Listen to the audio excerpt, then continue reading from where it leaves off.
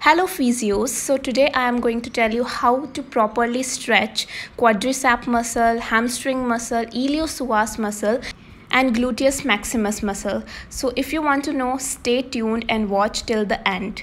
So let's start this video. So the first muscle that we will take is hamstring muscle. So hamstring muscle extends the hip joint and flexes the knee joint. So to stretch this muscle, I will do just opposite movement of this muscle. You can see I am flexing the hip joint now and extending the knee joint. And with my opposite hand, I am stabilizing the opposite leg of the patient so that pelvis doesn't rotate. And to sufficiently increase the flexibility of muscle, we should always give static stretching. So we should hold this stretch for at least 15 to 20 seconds and we can progress till 30 seconds. So these are effective to increase the flexibility of muscle. Now here is a plus point.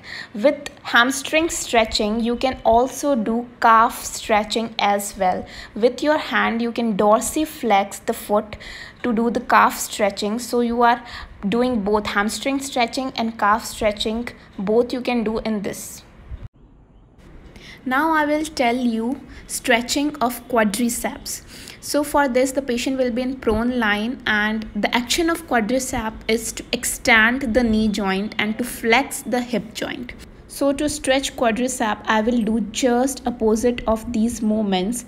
I am flexing the knee joint. To properly stretch it, you have to bring the heel of the foot to the back. You have to touch the heel to the back.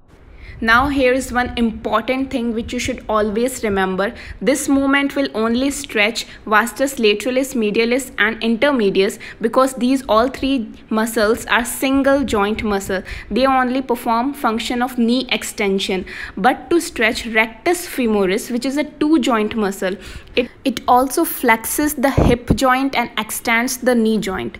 So now I will tell you how to stretch rectus femoris. To stretch it, I will do extension of hip joint. When I will do extension of hip joint, patient will feel a very good stretch in the anterior thigh.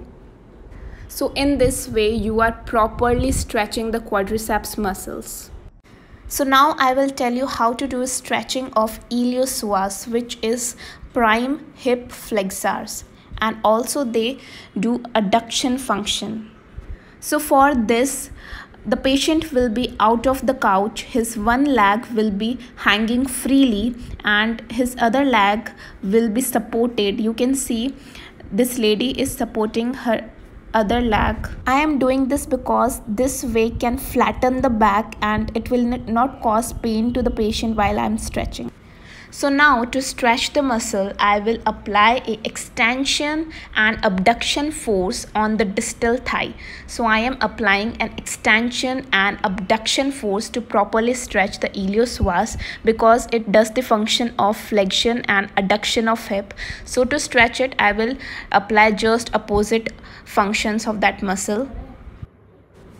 So now in the last, I will tell you how to stretch gluteus maximus muscle. So it does the function of hip extension, external rotation and abduction.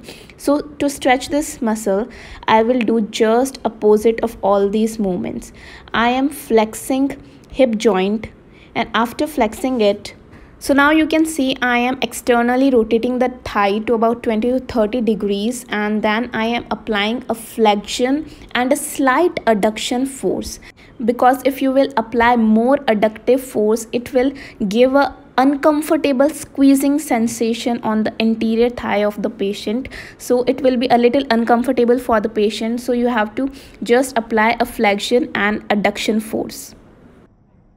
This method is great to stretch gluteus maximus. So while stretching any muscle, you just have to remember you have to perform just opposite movements of that muscle to stretch that muscle. Sometimes you will see that people are stretching gluteus maximus muscle like this, but I think this is not a great way because you are not recruiting all the functions of gluteus maximus. I hope this information was helpful for you all. So keep watching and stay tuned to my channel. If you haven't subscribed to my channel, please subscribe to my channel and like this video, and please share your good comments. Thank you.